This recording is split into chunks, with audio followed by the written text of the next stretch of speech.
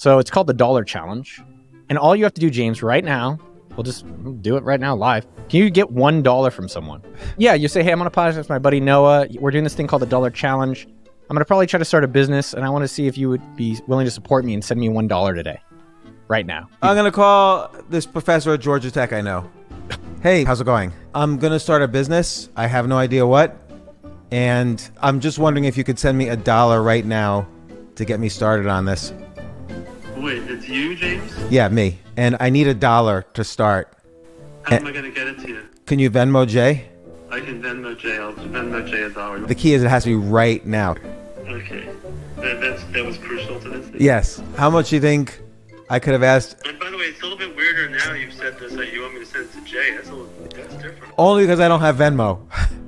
So, how about this? You get Venmo, and when you get Venmo, I'll send you $1. No, you have to send the $1 right now. This is what happens when you raise money from anybody. They give you reasons. They give great reasons. You're going to raise money, the first thing they say is, hey, do you have a one-pager for that?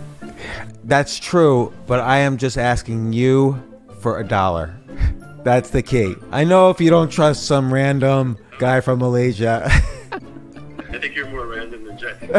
Thanks so much. Just want to get an update. Just send $1. Made $1. Hell yeah.